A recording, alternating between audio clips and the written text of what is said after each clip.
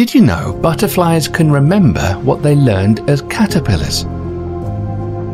Or that many of their beautiful colors are made by bending light with precision-made wing scales? How do they do this?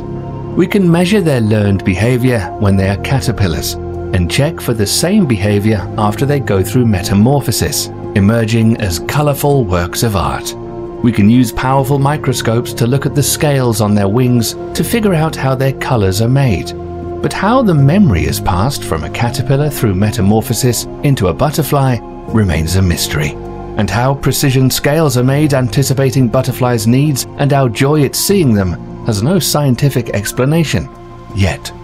Maybe one day we'll figure out how it all happens, but they are just the beginning of mysteries the Creator overcame when He made butterflies.